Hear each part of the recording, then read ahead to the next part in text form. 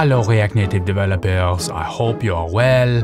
Welcome, William here, coming to you from beautiful and wonderful and sunny Zurich, Switzerland. And today we're going to see if it can be done in React Native. Well, we know it can be done in React Native, but can it run on the M1 Mac? Yes, it can run on the M1 Mac, but how fast is it? Is it much faster than the Intel Mac? And that's what we will find out today. All right, I don't know how much longer I can keep this up. I'm just gonna take this off. Ugh.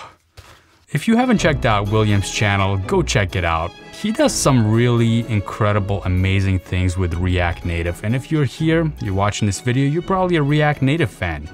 You might have heard of William, or you might have not. If you have not, definitely check out his channel. I'll link to it down below. Anyway, today what we're doing on this channel is checking out the M1 MacBook Air, and we're comparing it to the performance of the MacBook Pro with the Intel Core i9. And we're doing this with React Native.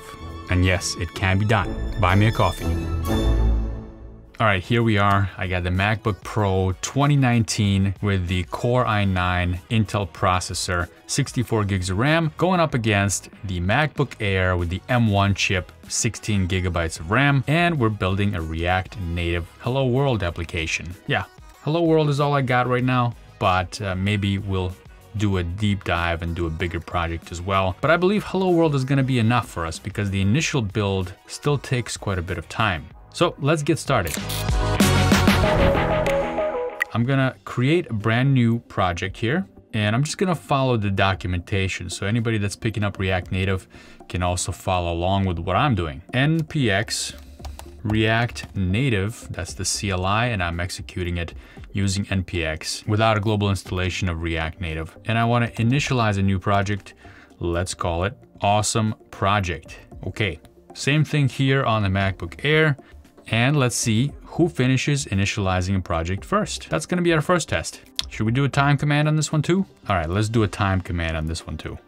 So I'm gonna add time to the beginning of that command just to see how long it takes. And yes, I know some of you folks in the comments are gonna say both of these machines are on the same network and therefore they're competing against resources. I have a gigabyte down speed here. Yeah, they might be competing against resources, but really they're gonna be taking up just a tiny bit of the bandwidth. Most of the stuff that's gonna happen on these machines is gonna be local to the machines. There's plenty of bandwidth to go around here.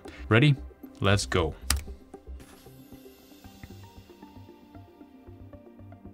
All right, so we're downloading the template now. The initial execution looks like it was faster on the Air M1, but that also has to download React Native CLI through npx. So it is using some network resources. And now we're installing CocoaPods on the M1, which says it may take a few minutes. Okay, hey, it's done. What? What? The M1 is done already. Wow, that's pretty fast. This kind of difference cannot be just network utilization problems. Clearly the M1 has an advantage here.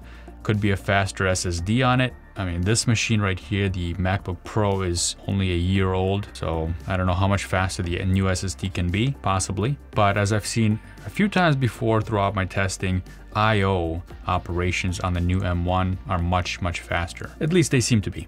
Anyway, let's head over to the project directory, which is Awesome Project. Same thing here. And now it's time to actually do our build. Okay, let's back up for a second. I did use the time command. I just wanted to see how long this took. Okay, so on the MacBook Pro, 54.77 seconds. On the MacBook Air, 36.91 seconds.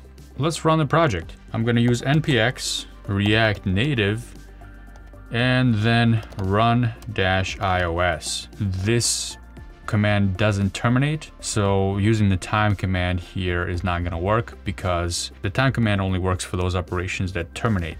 So a good example probably would be a build command, but I wanna see right now just approximately how long this run-ios will be and when the application will start on the simulator. And this is all relative, of course. I am gonna press the enter key at the exact same time, We're not gonna get down to the millisecond precision here, but I think the differences will be quite significant anyway, and it's gonna be visually apparent that this M1, in my opinion, is going to beat the MacBook Pro with the Intel chip, and that's because of the native Xcode build process that takes place. Is running on the native Apple architecture, and therefore it's going to be much faster anyway. If you haven't seen my videos talking about and showing different builds that I do on Xcode, comparing these two, then check those out. I'll link to those down below as well. All right, so we got to set this one up as well. npx react native run-ios. Ready? Bam, and they're off. Okay, wow, the simulator popped up almost instantaneously on both of these, but it did start faster on the M1.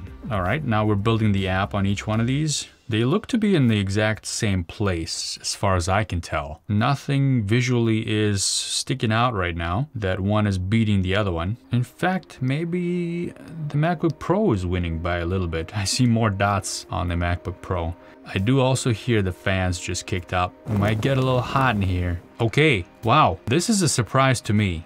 I was really expecting the M1 to pop that window up, that Metro window up first. But the MacBook Pro, wow, the MacBook Pro started the app first. Really surprising to me. I was not expecting that. And finally the M1 catches up. Folks, this is interesting. So React Native, at least in this particular test, in this instance, seems to work faster on the MacBook Pro with the Core i9 chip than the new MacBook Air with the M1 chip. You know what? I think this is worth doing one more time. I'm gonna terminate that process. You know what? I might be able to use the time command. It looks like it does launch, and perhaps it terminates that React Native process after it launches. So I might be able to time it to get a more accurate reading. All right, let me close down my sims and terminate the processes on both of these. Let's quit that. All right, so the application is already built. This is gonna be the second run, which means all it needs to do is pop up the simulator and load up the app in it, and that's it, which is gonna be much faster than the full build, but we're still gonna time it and take a look. So I wanna see npx react native run iOS again, and I'm gonna do the same thing here, just add a time command in front of it. Ready? 1, 2, 3. What am I doing? I don't need to, I have the time command now. Anyway, look at that. The sim came up much faster on the M1. And it built faster on the M1, and it launched the app faster, just by a little bit. Okay, interesting. This is the result I was expecting. But also you have to consider the price differences between these machines, right? This one, the MacBook Pro, being almost $4,000 machine, and this one being about $1,200. So the MacBook Pro is more than 3 times the price of the MacBook Air. Yeah, the differences between them in running React Native and building a project, not that large. Okay, let's take a look at the time command, the time output, I should say. Here we have 5.81 seconds on the MacBook Pro, 3.68 seconds on the M1. We need a tiebreaker, don't we, folks? Let's terminate these processes. Let's close down our sims. I'm going to back up and delete awesome project. Same thing here. Let's back up to where I create a new application. And this time I'm gonna call it awesome project 2. Well, hey, at least it's not awesome project new, okay? Awesome project 2, let's do it. This is the step that takes a little bit of time, so we'll see how long this takes because I'm using the time command. I am still expecting the M1 to win at this step and at the next step. Not sure what happened that first time. That's throwing me off a little bit. So it's these close differences that really make you wonder, what's more worth your money, right? Okay, the M1 is done now. This one is still working. This one took 36 seconds, about the same amount that it did last time. And the MacBook Pro is also done at 49 seconds, more than 20% longer. Let's go into our directory, awesome project 2, and we're gonna run our project in iOS. I have it all set up on both of these with the time command. The simulator is not running. Let's kick things off. Launching simulator popped up at the same time, but the M1 simulator started up faster. Now we're building. The number of dots are about the same. That's a tough one. I don't know. Let's see. The anticipation, you can feel it. There's that fan on the MacBook Pro. Good old trusty fan. Always useful to ruin a good recording. Okay, MacBook Pro is launching the Metro window. MacBook Air is right behind it. Right behind it. And there's the project. And they started up almost at the same time. MacBook Pro edging it out just a little bit.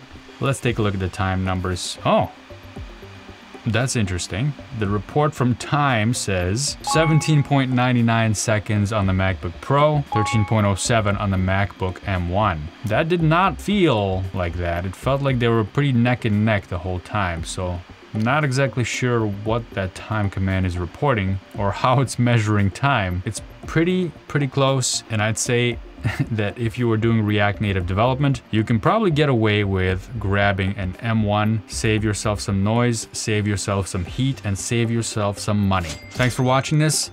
I'd appreciate a thumbs up so other people can find this video useful. And if you're not yet subscribed, go ahead and do that. Hey, it's free. Thanks for watching, and I'll see you in the next one.